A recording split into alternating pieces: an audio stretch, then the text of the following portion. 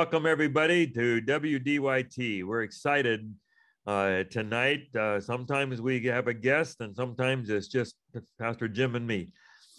Jim and I got to spend last week together, which was a treat. I was in Tucson and we spent some time working on what we hope will be a blessing, will be a set of workers meetings for pastors around the world. So we outlined some things on the character of God and on discipleship and on leadership. And before the week is out, we had one solid invitation and appointment and another maybe. So we're hoping this will be a blessing other places. But we are blessed to have a guest tonight, Michael Campbell. Pastor Jim will introduce him after prayer. So welcome and thanks for being with WDYT. What do you think? And we're going to try to find out what Michael is thinking. All right. So let's bow our heads for a word of prayer and then we'll get in. Our Father in heaven, I thank you that we have a chance to be together and to have someone who is truly on the cutting edge, who is taking on challenging topics and writing on them carefully and thoughtfully. So we are blessed to have Dr. Campbell here with us tonight. We pray that many will watch and many will listen and many will learn and be blessed by what we cover tonight. So give us focus, give us wisdom. May all that is said be truthful and wise and bring you honor and glory, I pray in Jesus' name. Amen. All right, Pastor Jim, lead the way. It's great to have you here, Michael. And as those in my family know, Michael and I go back a ways. Really, Jonathan and Michael, my oldest son, and he were close friends, and I heard about him. Still are. Still are. Yes, still are. And so we could go into all kinds of stories that we know, but we won't go there. He was kind enough to come to Rocky Mountain and work with the Montrose Church and did an outstanding job when he wanted some pastoral experience. Before he said clearly he was heading for teaching, but thought it was important to be a pastor for a while. And then in IS, when they came around saying, do you know a Michael Campbell? I said, absolutely, get him. And I really hoped that we would cross a little bit there, but I was gone to Bangladesh before he got there. And so, Michael, it's nice to see you again and always love reading your books and seeing what in the world you're up to. So, hey, Jim, Dan, thanks for having me. It's great to be with you guys. So why don't you tell us about this latest book that you're writing and isn't quite published yet, but you are in the finishing touches, I think. Correct. Yeah. In fact, I just got the final page proofs yesterday and with their urgent appeal to please turn these around. So I worked on that furiously the last day or so. And just sent that back to Pacific Press. The book I'm working on is called 1922, The Rise of Adventist Fundamentalism. And so really it's a sequel to my previous book and some of even my doctoral work pertaining to the 1919 Bible Conference. And so anyways, to make a long story short, I've been studying a lot on the 1919 Bible Conference for 20 years. And what I really wanted to do was to kind of take this a step further and kind of look at the aftermath. What happened next? Kind of the rest of the story. And so what I've tried to unpack is how did fundamentalism, the historical movement fundamentalism, this modernist fundamentalist controversy during the early 20th century, how did that shape Adventism? And as I've kind of embarked on that journey, I've been able to discover that it actually truly had a very profound impact upon the Seventh-day Adventist Church. And so I'm to the point where I'm willing to argue, and I think a safe case can be made that one of the most pivotal decades in all of Adventist history, I mean, you could go back to the 1840s. 1850s. I'm really glad, Michael, that this is the young person who's having problems with modern technology and not us old guys. Yeah, right. Just got to keep these earbuds in if I can only do that. The 1840s and 1850s, you know, the formative stages of Adventism, right? Or the organization of the church in 1863. So there's that really early formative stage, right, that we tend to talk about in Adventist history. And then in the 20th century, a lot of people talk about maybe like the 1950s, where questions on doctrine and some of those events as being very pivotal. But I would argue that the 1920s really truly is as pivotal as any other particular time period where Adventism kind of changed, and that's what I try to explore in this book. And so 1919, the 1919 Bible Conference, again, you see people debating, how do we interpret inspired writings? How do we debate Ellen White? What's her authority in the church? And after, you see a shift in generations where increasingly more and more people kind of adopt a fundamentalist viewpoint. In fact, I have yet to find anybody that really opposed fundamentalism in the 1920s. Every single significant Adventist author I can find is touting and saying fundamentalism is amazing. We are fundamentalists. In fact, some people go on to say that Adventists are the fundamentalists of the fundamentalists. And so, Michael, what does that mean, right? Yeah, unpack that a little bit, because as you hear the history of the German theologians and how they were sort of destroying a picture of scripture that Adventists held dear, there was a reaction, and I would say an appropriate reaction, to the German liberal theologians.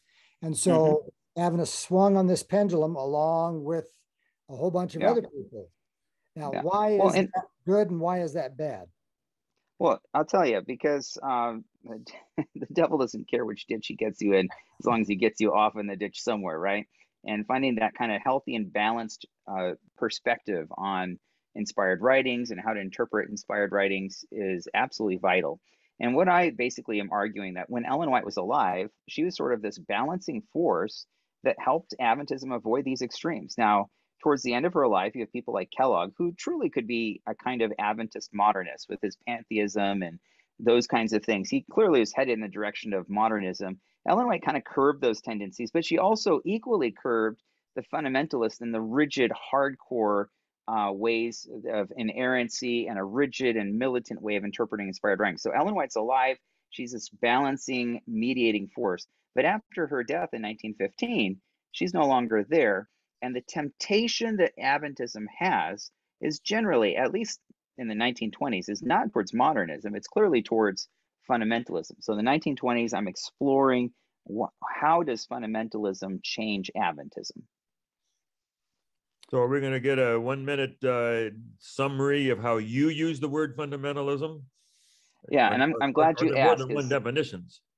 Yeah, so the fundamentals, you have to really actually first define who are the evangelicals, right? So the evangelicals are the conservative Christians that go back within the revivalist heritage of America. In fact, evangelicals go all the way back to the 16th century with Luther as another term for Protestant. But in America, it has a very distinct meaning talking about this revivalism. In the late 19th, early 20th century, these conservative Christians, the evangelicals, a branch of that starts to go ahead and they begin to militantly react against the rise of modernism, historical critical method, evolution, and they want to militantly defend the faith. And so around 1910 to 1915, there's these pamphlets called the Fundamentals.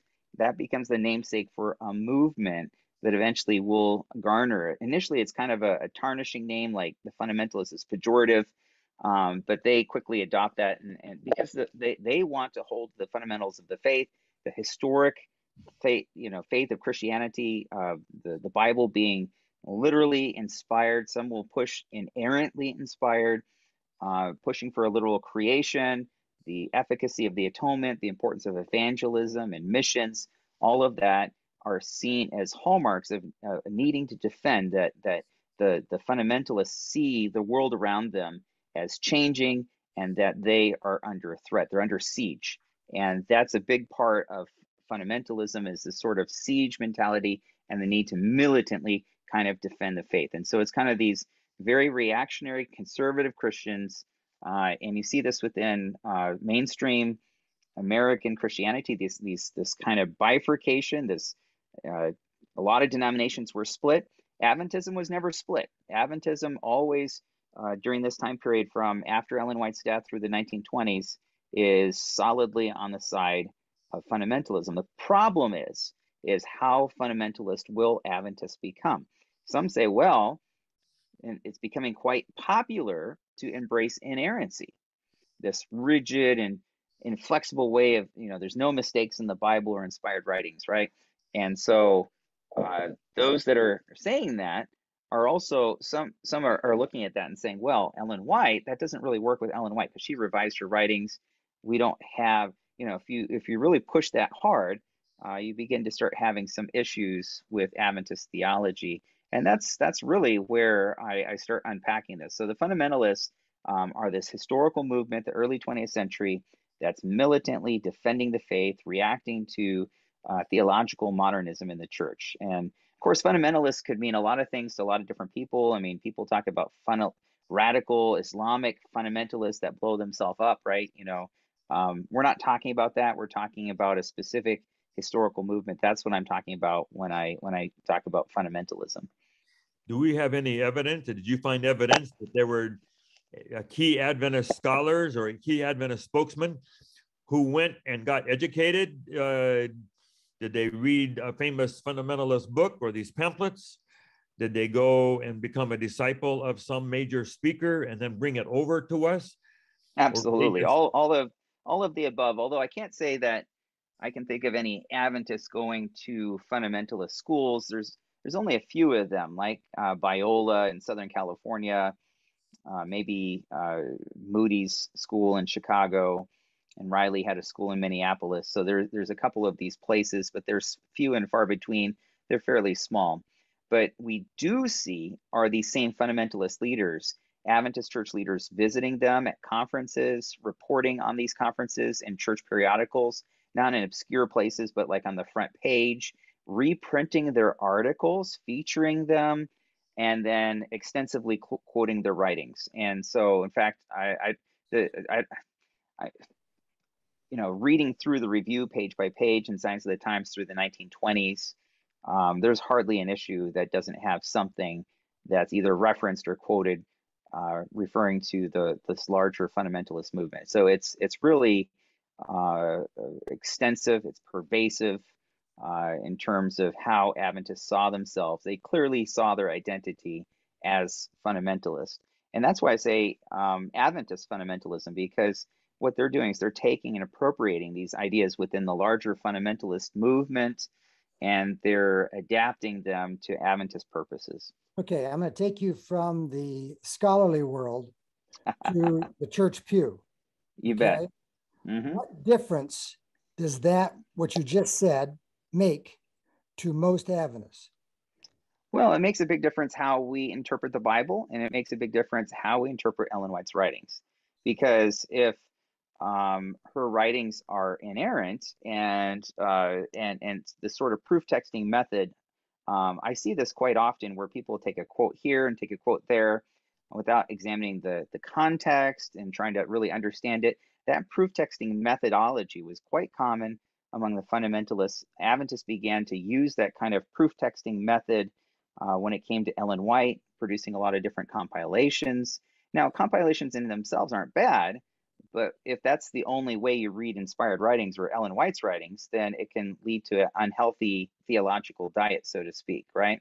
So that's one aspect. The other aspect is some confusion over how people understand and interpret Ellen White's writings in relationship to the Bible. Because some people began to say, well, the Bible and Ellen White, they're both inerrant, they're both inspired. So then I will use Ellen White's writings as sort of a divine magnifying glass through which, and the only way through which to interpret the Bible. And so people began to put Ellen White's writings above the Bible. Some would even say that. They'd say Ellen White's writings are scripture to me. And they would even, one of the most extreme examples would refer to Ellen White as a pope. So basically, she's the infallible interpreter of scripture. So for the average person in the pew, that has profound implications, how you interpret her writings. Do you interpret the Bible through Ellen White, or can you actually just study the Bible itself to learn what is truth? Go ahead, Jim. Sorry. Well, when I was in Asia, I found that was the position of most of the various missions in Asia, and that was that Ellen White was the ultimate interpreter and was equal to or above the Bible. Yeah. So, I did a fun thing when I was in Asia too. We had a church where we were at, and I kept a record of Ellen White quotes the Bible text at the end of the year. And there's a good cross section, and you know where what I'm talking about, Jim.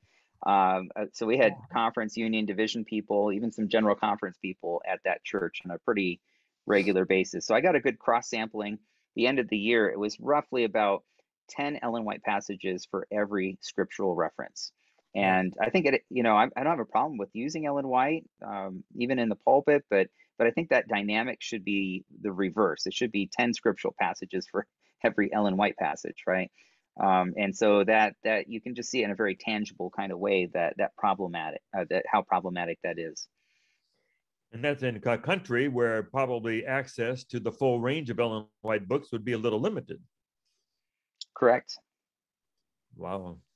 Yeah. So then it's even harder to get that context. And the danger is then people develop extreme interpretations because they don't have that context. And Ellen White wrote so much that if you start taking little pieces here and there, snippets, you can begin to make her say what you want to say. And then really you become the authority in projecting through your methodology. You assert yourself upon the text rather than letting the text actually speak for itself.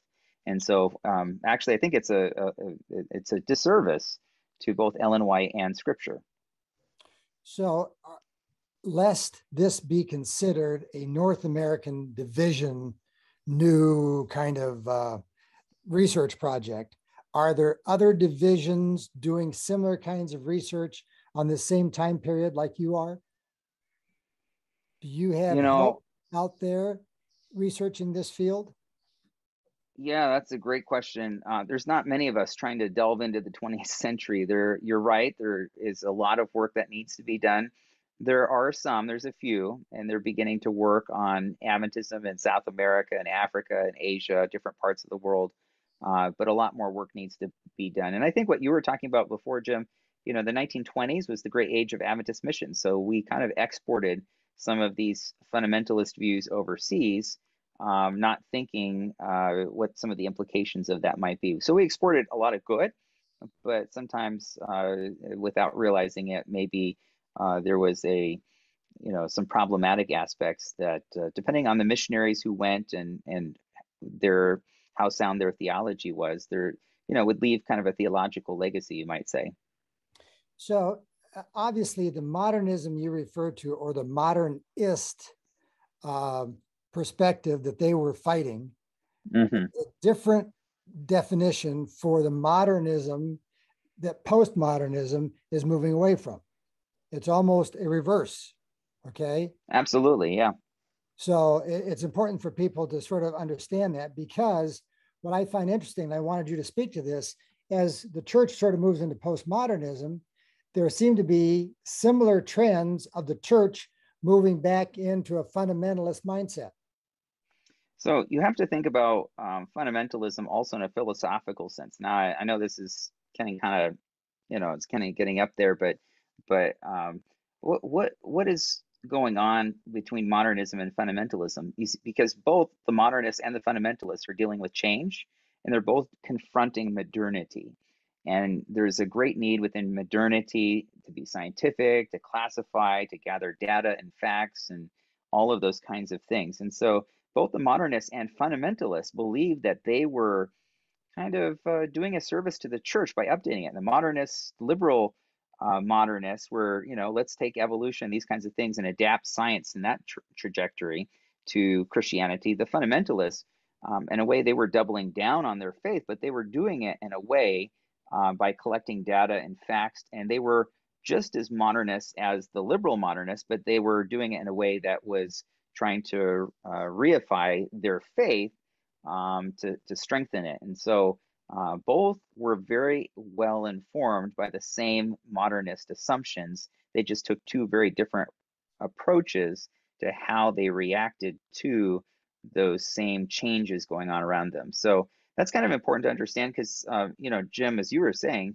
philosophically, we've kind of moved past that to postmodernism, now metamodernism. And So these kind of questioning of these kinds of assumptions. And so now we look back and we're like, well, what's the big deal, right? But those historical time periods, we can now, thanks to, that's been a century since all of this happened. Hopefully we can still go back to that history and learn a little bit about it and how it shaped our history through the rest of the 20th century. And that's why I find it very important. 1920s really is pivotal, because that's kind of when Adventism modernizes. It becomes a bureaucracy. It becomes not just a little small church, it's a global church with more members outside of the United States than in North America, right? So it's truly becoming a global denomination, a bureaucracy. There's a big organization. It's bringing in millions of dollars for missions and all of this.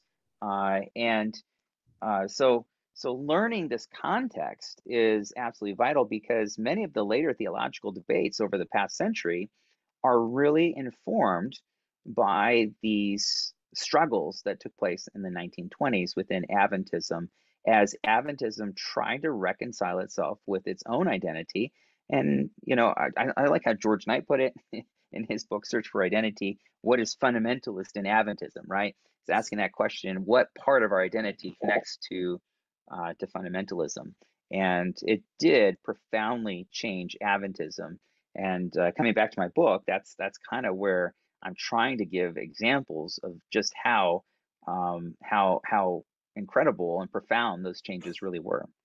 So, maybe this is too big a subject to try and tackle or connect the dots, and that is M.L. Andreasen went off on his tangent of perfectionism. Mm-hmm. Okay, right. They have last generation theology nowadays. Okay, how do those streams of Adventism connect, or do they connect directly to the fundamentalist mindset that came into the church? Yeah, so you're already approaching my third volume. I'm going to have a 1919, 1922. Eventually, I'm going to do a 1925. It's going to be a trilogy. And so I had enough stuff left over from my 22 book that I finally just decided to jettison it off and make it a third volume. And the heart of the third volume, I'll give you a sneak preview, is I'm calling it the paradox of last generation theology, because what I do is trace the theological origins of last generation theology to the 1920s. And I think this is going to be dynamite, because no one's ever done this before. But you have in the 1920s, within fundamentalist circles, what's called the holiness movement, the victorious life or Keswick movement. And these holiness teachings talk about a special second blessing and achieving Christian perfection. So they're very focused on perfection, perfect characters, those kinds of things. Combined with proof texting, you start seeing a lot of usage of a quote in Christ's Object Lessons, page 69, taken out of context, about Christ's character being perfectly reproduced. And then you also see a brief quote from Great Controversy about God's people after the time of at the close of probation who live without an intercessor. They piece all those things together, those three ingredients, and those three ingredients produce, I argue, last generation theology. So I shared that with several of my Adventist historian friends. As far as I know, no one's ever connected those dots before. It's there. I can document. You can see how it wasn't there before this. Obviously those statements were there, but they're taken out of context. If you read Christ's Object Lessons, Ellen White's talking about perfection is character development, right? It's not about outward kinds of things. And of course, we never cease to be in need of the atoning work of Jesus Christ. We never move beyond that, right? But Ellen White's making a certain point that God's people at the end of time are fully trusting in Christ. So she's making very specific points, but when taken out of context and this perfectionistic, this fundamentalist, and this proof texting kind of methodology, it is the perfect storm for last generation theology, which I'm arguing is a heresy, right? It's a deviancy. We see it appearing, making a grand debut in a big way in the 1920s. And so, yes, this is actually, I think, pretty huge. M.L. Andreasen, 20 years later, will write his commentary on Hebrews, and that's usually cited as last generation theology. But really, it was far more popular in the 1920s. So he was stating what he had learned as a young pastor, and that was extremely popular in Adventist circles in the 1920s. So Andreasen certainly believed it and taught it later, but he did not originate it. And now we can actually historically document this beginning. So if this is too political, how does the BRI react to your books? Yeah, that's a good question. The only thing I have is a book review, but it's not from someone from the Biblical Research Institute. And I've gotten quite a number of reviews from different people. The former director of the Biblical Research Institute, Angel Rodriguez, was gracious enough that he wrote a very kind and blurb supporting my research, and so I'm quite pleased that I think my research stands for itself, and I love when people can actually they can look at my research and the data and see that what I argue, and if people have other evidence, they can argue with me. But probably the best critique I've ever seen.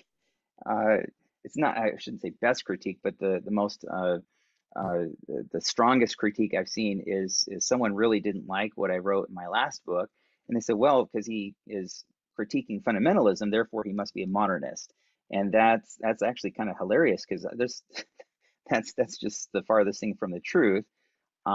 And they don't provide any historical evidence to document that. So in terms of historically, and yeah, there have been times when Adventism has been tempted towards modernism, but not in the decade after Ellen White's death. And so if someone can show me where we have people advocating modernism, I'd love to see it. I have yet to find it, and I've spent a lot of time looking. And so the temptation Adventists have, at least in the 1920s, and I suspect the overall in our history in the 20th century, the great temptation Adventism has faced is that of fundamentalism. And it remains that way, I think, to this day, because we exported it overseas, as you were talking about, Jim. So these are challenges, and I hope to have more dialogue with more friends and fellow scholars, whether in the biblical research or any of our scholars. I think we need to talk about these things and wrestle with them because they're serious and have real consequences and serious implications for how we do church and how we live our lives. Dan? Yeah, Michael, I just wanted to get your reaction to this question. Mm-hmm. The older I get, I find myself doing and being what I absolutely vowed I would never be, is to be a grumpy old man. Come on now. Worried about the next generation. Sure. And I think you know what I'm talking about. As I would watch my grandfather, and the Venden family, just despair over where the next generation was going. Mm-hmm. But I find myself sitting in staff meeting with my young associates as they challenge things. I don't think we really need to have the historicity of the stories of the Bible. One tried to tell me that guilt was all wrong. I said there's bad guilt, there's some good guilt. The Holy Spirit convicts us of sin. No, all guilt was bad. Mocking evangelism and switching over for the sake of social justice. So the tension between the old and the traditional and the new goes on forever. Absolutely. And Chaim Potok is the famous one in the Judaism of writing about that tension. Mm-hmm. How is what happened in the 1920s any significantly different from just that? Old people worried that we're going to lose the grand landmarks, and so they want to retrench and hold on to things. But yeah, I'm guessing you'll say that there's more of a landmark transition there, and the battle's bigger. But tell me about that. Yeah. So I mean, that's always the danger of doing theology. I remember My good friend George Knight once said, there should be an 11th commandment: "Thou shalt not do theology against thy neighbor," right? That the danger is when we do theology in opposition, we drive ourselves to theological extremes, right? So what's really important is that we remain anchored in Scripture and remain biblical, faithful to Scripture. And the problem, I think, in 1919 and through the 20s is that a lot of people are doing theology by what they were against. So they're against the modernists, they're against evolution. So, and I'm not saying we should have gone down those paths, but it's equally troubling to go to the opposite extreme. So back to that where we started out at, it doesn't matter which ditch you get in, as long as the devil gets you in one of those ditches and gets you distracted. The challenge, the phenomena of change never goes away. And you're right, Dan. Every generation has to come to grasp with what they believe and why and how, and apply that. So change and contingency and change over time this is what historians, this is our bread and butter, what we deal with, right? And so if we can better understand how those changes have happened in the past, hopefully it'll illuminate our present identity. And that's not to say that change isn't ongoing right now. Of course it's ongoing. We live in a world in constant flux. And so change existed 100 years ago, and change is continuing to happen. But what I would argue is that we need to remain faithful to Scripture. And I would also argue that fundamentalism, in the midst of everything else, by fighting against the modernists, they actually were adopting change and new theological ideas that were aberrant and moved Adventism away from its historic beginnings, that were much more flexible and moderate and balanced, and that I see really modeled in Ellen White that we were kind of talking about before. So I'm not here to say that all these different issues, we're going to have issues. We're always going to have issues, and another generation, comes and goes. We're going to see still yet more issues, and every generation will wrestle with that tension. But I think the great lesson is, let's be faithful to Scripture and let's not do theology by what we're against. It reminds me of trying to make it real and practical. Going to a Sabbath school class, right? That you have two different people and they're just passionate about their topics and they have their list of quotes, and they fight each other back and forth. Have they really actually learned anything? Well, probably not. They've actually further entrenched themselves, and even though they may be fairly close in their positions, they've actually polarized one another. And that's what I argue in my previous book in 1919 was one of the great lessons of the 1919 Bible Conference, is the dangers of theological polarization. But change can be good and change can be bad. So I'm not saying but it's a constant. And so we have to evaluate the change and respond to it based on Scripture, not by what we're against. I think it's helpful. I'd like to press you a little further on the being faithful to Scripture. Sure. Because both groups would claim that mantle.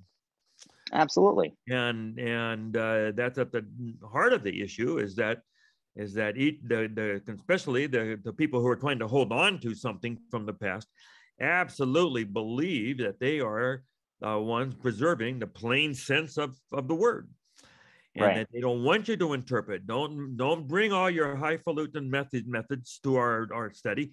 If the text says it, that's simple enough. So when you say we should be faithful to Scripture, right, does that really help us, unless we go further to say faithful to certain ways of interpreting Scripture? Well, if we're really honest, all of us interpret Scripture, and anyone that's married, can understand this, right? You go to the grocery store and you have to pick something up and you get the wrong thing and there was a miscommunication, right? And so how we go about interpreting our lives, how we interpret Scripture matters. And so we can say, yeah, I just take it as it is, but unwittingly, inevitably, people are still superimposing some kind of lens through which they are interpreting the Bible. Now, that's been a hallmark of conservative Christians. This plain or common sense way of interpreting the Bible actually has deep philosophical roots and became very common in the 19th century and in early Adventism. But if you look at our early pioneers, they were also Bible scholars. They studied the biblical languages. They look at Ellen White's library. It's full of Bible dictionaries and Bible commentaries and Bible atlases and all kinds of interesting things. So if you actually take Ellen White and the Bible seriously, rather than just take what I impose on Scripture, right? Just read a random text here and there, and then we have to take all of what the Bible has seriously, and we need to follow faithfully. The Bible is self-evident and self-verifying in terms of giving us principles through which we can, what is termed, rightly dividing the word of truth, right? So if there's a right way of doing it, that means there's a wrong way of interpreting inspired writings. And if you look at Ellen White, especially in the 9 volumes of Testimonies for the Church, one of the resounding themes is all the people who misinterpret her writings. And she has some very strong words to say about how to properly interpret her writings and the Bible. So we take the Bible seriously. And you're right, everyone claims the mantle that they are the most faithful or truly understand. But I think actually the better and safer way to go is, rather than be speaking such strong absolutes, that maybe a gentler approach would be one of humility. I've got more to learn, and the Word of God is so deep. I need to keep exhausting, exploring the deep treasures of the Word of God. So that's maybe not a very good answer, but it's trying to explain a little bit that all of us do interpret inspired writings, and we do it probably in ways that we don't even realize. And so that necessitates that at times maybe we should step back and say, well, how are we interpreting inspired writings to make sure that we are actually being faithful to Scripture? Everyone believes that they have the truth, and they correctly understand the Bible, but I think that's a little bit arrogant, and so it's much safer to say, you know what, I'm going to take take my shoes off. I'm on holy ground, and I'm going to search for truth as for hid treasure. And that means sometimes there's some things, like the writings of Paul, that are hard to understand, that take a little bit of effort to try to correctly interpret and make sure that you're correctly interpreting the Word of God. So there's different ways people interpret it, and even the people who think they're not interpreting it are still interpreting it. I wish either in the books that you're about to write or in a separate book, you would hit that issue head on. I can give you chapter and verse where I've seen what you're talking about.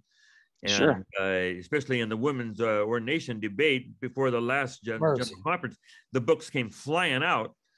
And the very books, the very writers who said, don't interpret, don't spin, don't do anything. But when you ask them about some other verses, immediately began to interpret why we didn't have to do that. And somewhere we'll need some guidance. And maybe now that you're going to have the imprimatur of the division with that new position, you can give us an authoritative book that would really help. I don't believe that's part of the bargain. Yeah, but I'm just only wishing. If you could. That's not part of my job description as far as I know. But if I can encourage other people to value the Word of God and to make a commitment to study it, I believe God will reveal himself. And if we take an attitude of humility and an open heart, teachable heart, that God truly will help to open our eyes and allow us to be able to see the Word of God. And there's actually another term that's just to throw out a fancy term, the perspicuity of Scripture. It goes back to Martin Luther, and the perspicuity means clarity. So it's kind of like having glasses, right? And so what Luther taught, and this was one of the hallmarks of the Protestant Reformation, that probably the concept by Luther people know the least, but probably one of the most important, because he's famous for sola scriptura, Scripture alone, and sola fide, by faith alone. Those concepts, and they're absolutely vital. But the perspicuity or clarity of Scripture says that while the Word of God has incredible depth, there are some teachings contained within the Word of God that are so obvious, they're so clear, they're overwhelming, that and some of those teachings are the love of God. You can't see through reading the whole Bible that God loves you, and the message of salvation, that Jesus died for your sins. That's what Luther is talking about when he's talking about the perspicuity of Scripture. yeah, there's things that we don't understand in the Bible, and there's things that Bible scholars, archaeologists, all kinds of people are still wrestling with and trying to figure out. But even if we don't know every little fine minute detail in the Bible, the message of salvation and God's love and that he wants you to be in heaven with him forever is just overwhelming. And for people with Ellen White's writings, the same thing's true too. You know, people get hung up on a couple of, just a handful of these very obscure quotes by Ellen White on very minute details of, say, like health reform or whatever, right? And they get really worked up about that. There's a handful of statements, but look at the thousands and thousands of times that Ellen White talks about God's love. And she writes the book Steps to Christ and Desire of Ages and the plan of redemption. And Ellen White was passionate about Jesus, and she was passionate about lifting up the Word of God, the importance of the Word of God. And so I think if we're really faithful to inspired writings, both Scripture and Ellen White, and the way I understand Ellen White is if we're really faithful to her, the more I read her, the more I want to be more like Jesus. I'm challenged to be more like Jesus. And the more I read her writings, I'm challenged to dive in and be faithful to Scripture, that I need the Bible in my daily walk with Jesus. And I think that's a healthy and balanced approach. That's what I see as the overwhelming, that's the perspicuity of these kinds of things, the clarity that we can see that's obvious. And so we shouldn't lose the individual trees for the forest. And the overall forest is the message of the gospel. It's the message of who Jesus is and what he means for you and me. Well said. Well said. Are we going to get to 1919 at all, Jim, before we run out of time? I was going to go there next. Let's go. So here's my question, that because we just read George Knight's book, Ellen White's Afterlife, here recently for Oh yeah, sure. Okay. And what hit me as I went back and was reading the manuscript that was found was the question that, do you think that the 1919 agenda asking A.G. Daniels to talk about it was a setup by the fundamentalists so they could kick him out and anybody else that was on that mindset? Because very shortly afterwards, they are all gone. Jim, just 1 minute, please. Give everybody a background. 1 minute, the context for 1919. Okay, I'll let Michael. The lost documents and all of that. Just 1 minute so everyone knows what I want to hear Jim say it. All right, so 1919 manuscript was a verbatim account of discussions with A.G. Daniels and other church luminaries about how they saw the spirit of prophecy actually working. And they did not subscribe to a verbal inspiration of her writings, whereas other people in the audience clearly did. And A.G. Daniels did not back off from that perspective and came out very clearly, as did a number of others. And very shortly thereafter, all those leaders are out of office, reduced to minor positions. They're not fired, they're just demoted. And correct? The documents were lost for what, 50 years? The documents were shelved until the 70s. And what really troubled me was I go to seminary in the late 70s. The documents have already been found, and my seminary class says not a thing about this document. And I go, wow, why didn't they talk about that when I was in seminary and raise the issues? Well, it took Spectrum to bring them out. Okay, so Michael, that's my... Yeah, so that's probably one of the most famous things Spectrum's ever done, right? Is publishing those excerpts. And when they were discovered in the general conference in the basement, because there's just tons of boxes in the basement. Nobody knew what the stuff was. And then they said, we should have an archive. They start sorting through it and they say, you know what? There's actually something pretty significant here. I actually interviewed Don Yost, the late Don Yost, who actually found those transcripts. And he told me the story of how that all took place. Well, I don't see it as a setup, Jim. I see this, the people that really fought hardest against Daniels And I have a whole chapter about these sniping Adventists like Claude Holmes and J.S. Washburn. They've been doing this and attacking Daniels before this. I think Daniels really genuinely hoped that the 1919 Bible Conference would bring a great revival and usher in the Second Advent. He really believed that that was his goal. And he hoped that he could educate the thought leaders of the church on these issues. And by my take in 1919, kind of a simplified version, is if I lock all the theologians that are disagreeing with one another and lock them into a room for 6 weeks, basically, that at the other end we'll all be united, we'll agree on everything, and, and we'll finish the work and Jesus will come. I mean, that's kind of the tone of his opening address, his opening remarks at the 1919 Bible Conference, which, by the way, he also says that the 1919 Bible Conference was mirrored and modeled after these other fundamentalist prophecy conferences that were going on too at the same time. And keep in mind, this is just after World War I. So there's a lot of anxiety. There's all of this tension. There's the influenza pandemic, which incidentally I thought was the most boring part of my dissertation. I thought this would never be useful. And then suddenly COVID hits, and who's written on the 1918 influenza pandemic? And I discover, well, actually, I'm kind of the expert on that. So I accidentally, I didn't even know. So I'm writing all these articles. How did Adventists respond to the 1918 influenza pandemic?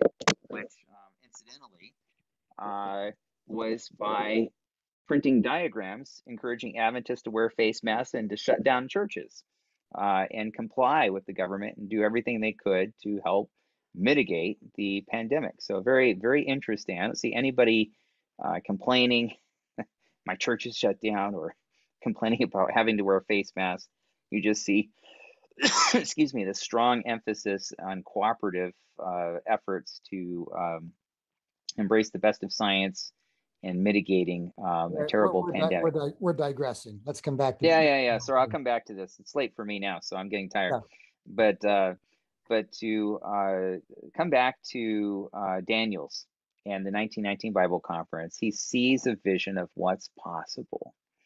And he especially wants to see the educators of the church, because when he has these pivotal discussions, it's not with the main 1919 Bible Conference. Actually, that had stopped. It had finished. It was with these kind of post meetings with just the Bible and history teachers.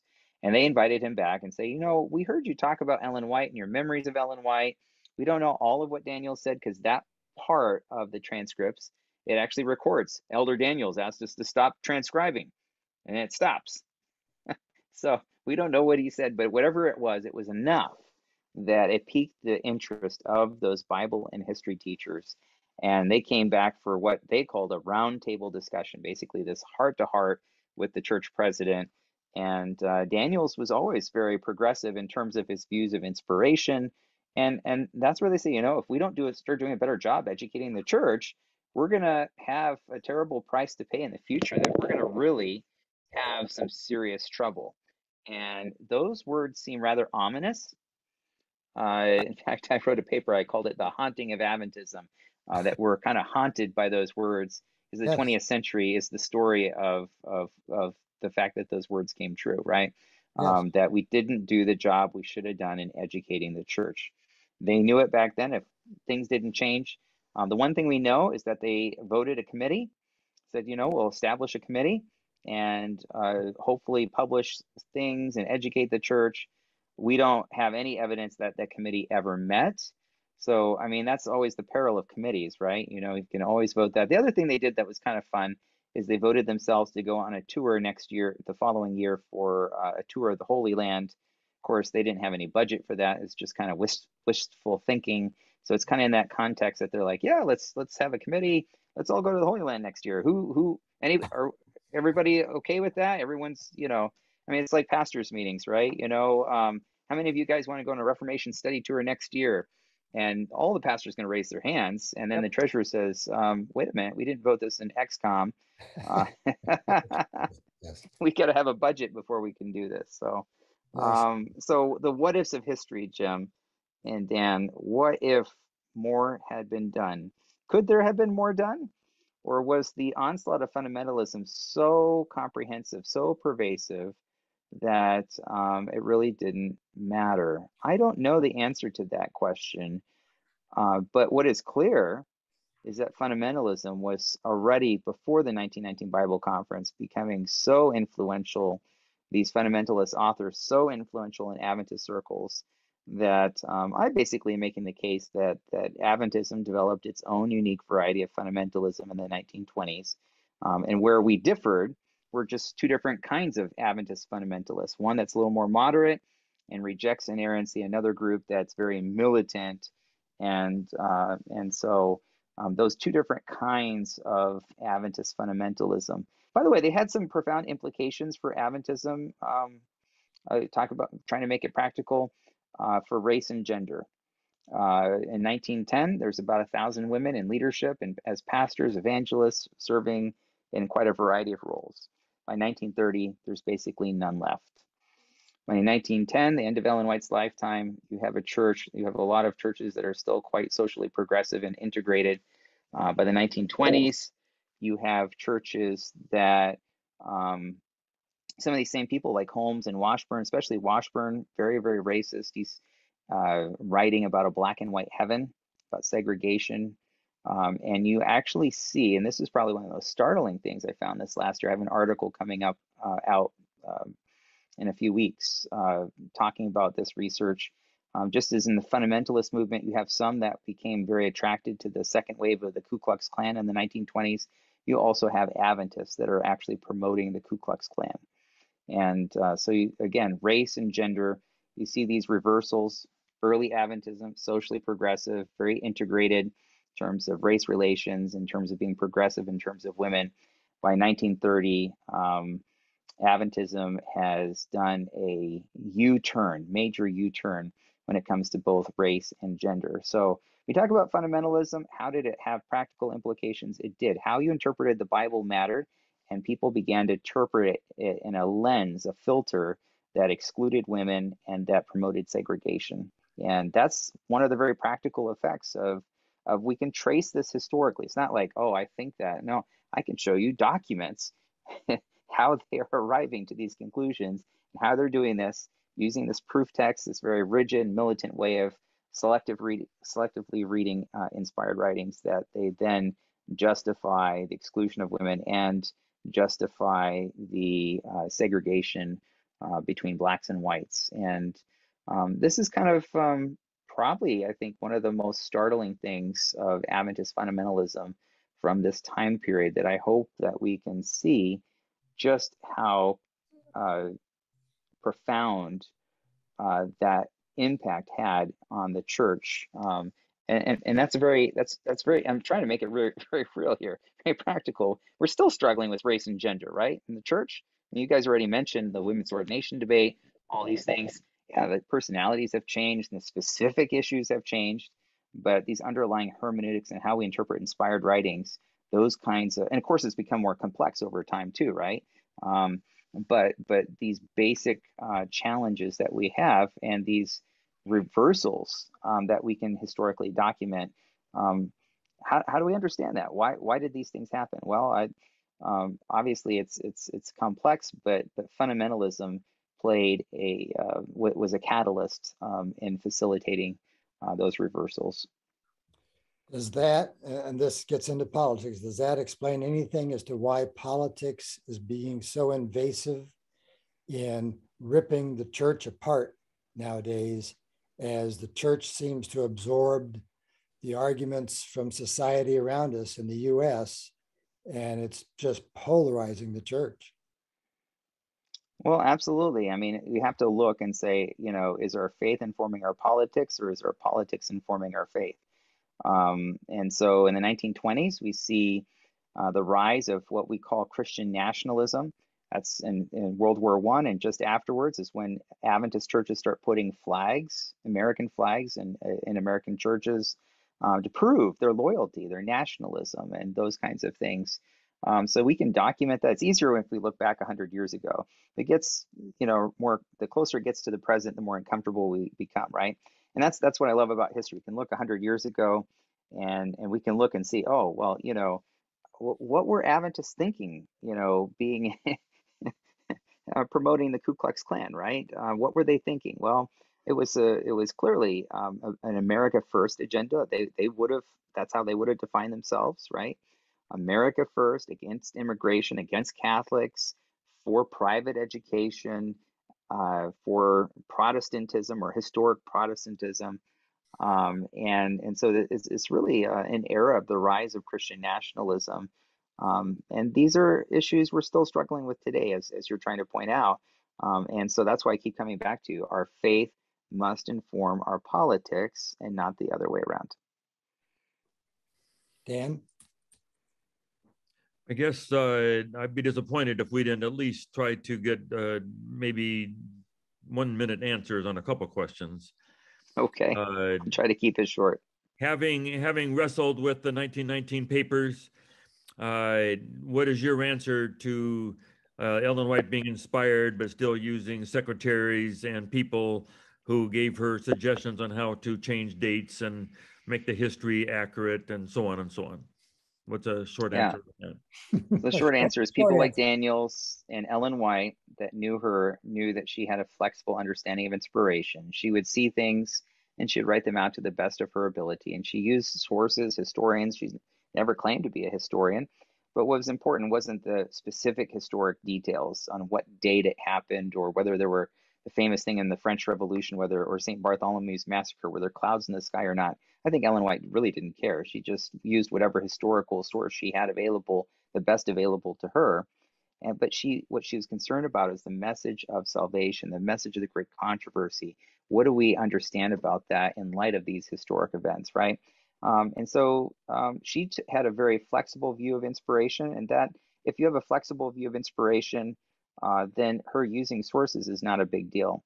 If you believe in inerrancy and infallibility, and she was sort of like a pipeline from heaven, that she's just like a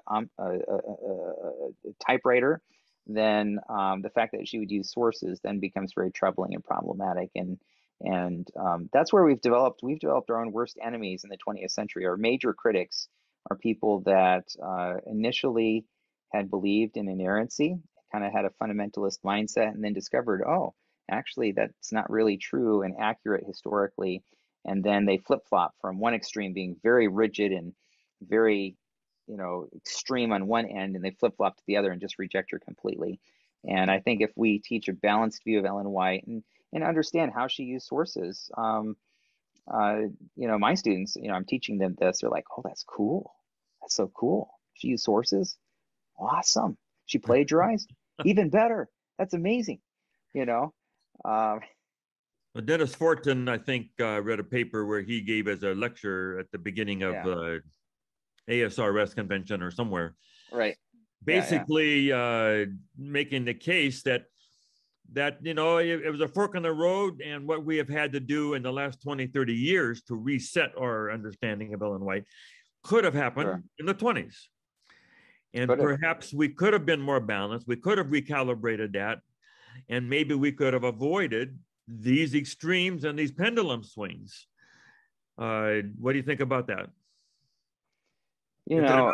Historians don't like the what ifs of history because there's so many, that's contingency, right? That there's variables in different ways that, you look at God's people in ancient Israel, at times of where they struggled and times that they celebrated, right? And good times and bad times. And the decisions we make have very real consequences. And the theology that we believe has very practical and important consequences for how we live out our Christian life. Good theology matters. It matters a great deal. And so, so how we understand inspired writings matters. How we interpret Ellen White matters a great deal for a lot of people. And that's what we see in 1919. Yes, we can go back and wish they had done more, but they were creatures of their time. They were shaped by their world around them, the circumstances. I'm not convinced that necessarily if they had all agreed and said, we're going to go on a campaign, and educate the church, well, maybe it might have worked. But when you look, they still saw themselves as fundamentalists. They just recognized that inerrancy was the issue. So it's almost like a tidal wave of fundamentalism just deluges Adventism in the 1920s. So I don't know. It's one of those things that could be debated. I don't know that there's a good answer to that. But Or the when you read the 1919 literature, are the yeah, documents available to anybody who wants to read them now? absolutely. And that's one of the great things. It's all digitized, all 2,000 some pages. If you exclude the duplicate materials, it's about 1,300 pages. Go to the General Conference Archives webpage, and you can read to your heart's content the whole thing. How could a person get there if they wanted to? Just go to adventistarchives.org, adventistarchives.org, and then just do a little search for 1919 minutes, and you should be able to easily pull those up, or just Google it. No one has I tell my students. no one has written a Cliff Notes version of the really juicy, most relevant comments.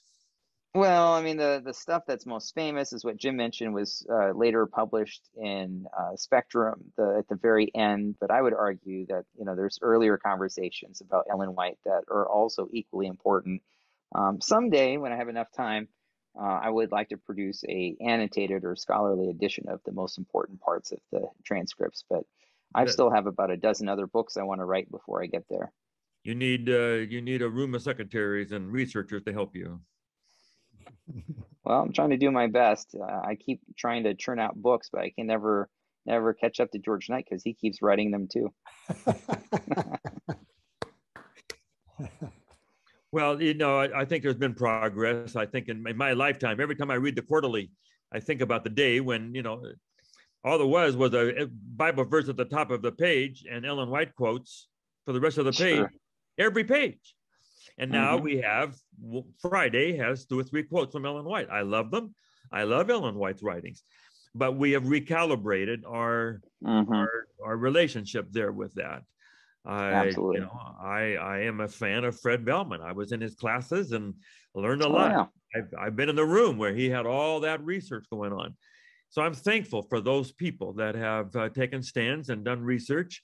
And even the difficult people, the Walter Rays and the others who maybe didn't handle it well, but at least brought some challenging questions to the church. So you asked about plagiarism. One more thing I want to point out, because I've been teaching, and I have students that actually really do plagiarize and turn in assignments, and I have to fail them. And we have a secret weapon. Teachers have a secret weapon today. It's called Turnitin. So they have to upload their papers to whatever software. We use Canvas at Southwestern, and Turnitin has a stoplight system: green, yellow, red. Green light, don't worry about it. Yellow, check it. Red, it's really bad. And anything less than basically 30%, I think it is, because everybody's using sources all the time, right? So it's checking the internet for all these sources. It's less than 30%. You can see an originality of ideas that the student is actually really trying. Even if they maybe miss a quotation mark, you can see there's an intentionality that they're molding the material, right? So it's a green light. 30 to 50%, it's a yellow light. Sometimes they plagiarize, sometimes they don't. I have to look at it and give a careful look. And if it's over 50%, you see that every single time I've had to fail a student, they're in my office, there's tears, they're crying, I'm crying. It's a tragic thing. And, I hate that. And if you stack Ellen White, all that research with Fred Feltman and all the others, and now everything's digitized, stack it up. Most of her books fall somewhere in 10 to 20%. I think the highest is like 22, 23% at most. Even by Turnitin standards today, based on all this great scholarship and research we've been able to do, Ellen White, we held her to the same standard that I hold my college students to. Right? That's a great point, Michael. Ellen White, and Denis Fortin, in his Ellen White Encyclopedia article, he makes the point that Ellen White was always the master of her sources, never the slave of her sources. And I think that's really the important thing to point out. The real issue why using sources is a problem is for people that come from this inerrantist, extreme, rigid, militant fundamentalist mindset. And if you come from that mindset and have that view of inspiration, and then you discover she used even 1% from somebody else, it's utterly and completely devastating. Michael, and that's the problem. Take what you just said, speak into a microphone on your way to the airport tomorrow, send that to the review, and get that article out, that'd be helpful. That's a helpful corrective. And it's practical, and it's warm, and it's personal, and it clarifies the issue. Yeah, we all turned it in here too. And that's a great, right. Great balance on that. Yeah. I've had to deal with hard kids. Kids come from another country, another culture. That is not the standard. And I said, dude, we're giving you a La Sierra degree that says you can do this, and you didn't. And what do we do with that? Great stuff. I am grateful. Jim, take it back here, but thank you for clarifying some of those issues. Well, our time is up. And so, Michael, what would you like to say, wrapping it up, in terms of what God has led you to, or where you think God is leading you to next? You can go. Yeah, Jim, we're in the midst of a transition to head up a new department of research at the North American division. I love teaching, love the classroom, but also want to look at ways that we can synergistically collaborate with scholars at all of our colleges and universities across the North American division to create more resources for our church, both scholarly resources as well as popular resources. And if we can do that and educate the church, we want to do what didn't happen in 1919 and take the best of Adventist scholarship and make it accessible for the church member in the pew. And that's my dream. That's my goal. It's not something I will do by myself, but I do hope that to help facilitate and be a part of helping to make those kinds of things happen. So pray for me. That's kind of the burden of my heart. I want to keep writing, doing some of my own research, just finishing up 1922, been working on several other writing projects that probably the most significant is the Oxford Handbook of Seventh-day Adventism. We're in the final stages of that. We expect to have that out. It has to go through all the editorial processes at Oxford once we're done with it, but it should be out within the next year.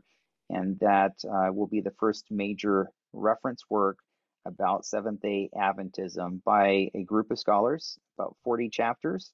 And we wanted to create a resource that would be accessible especially for non-Adventists, published by a top academic university press, and get a copy of that hopefully in every academic library of the world.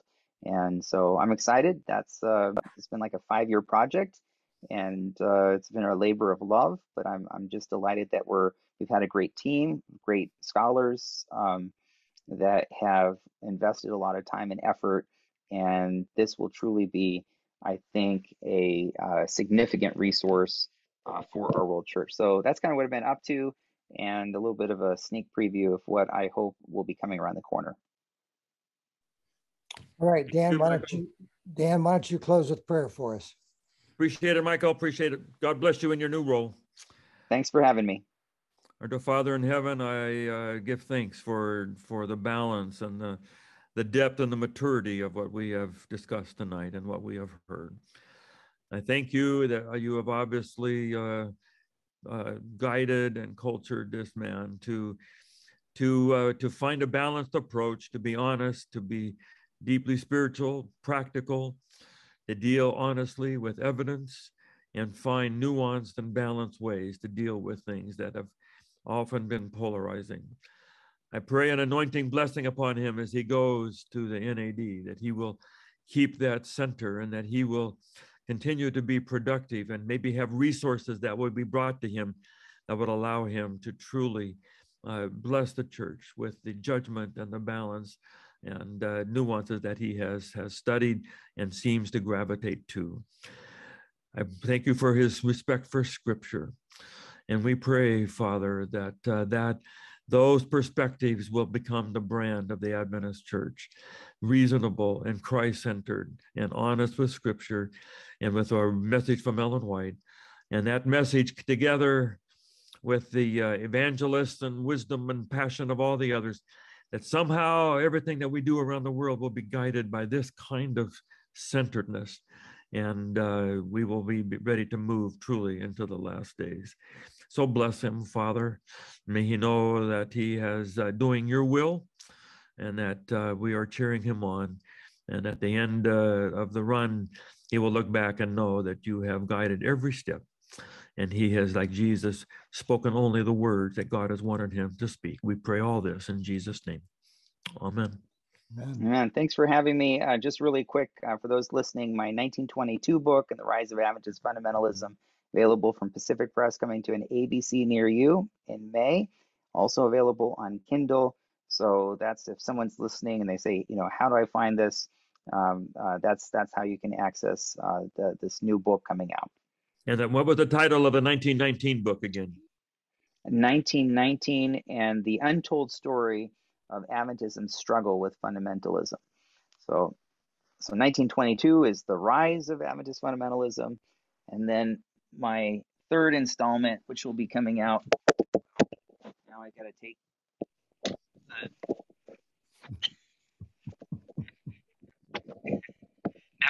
the. Sorry about that. Now I gotta take the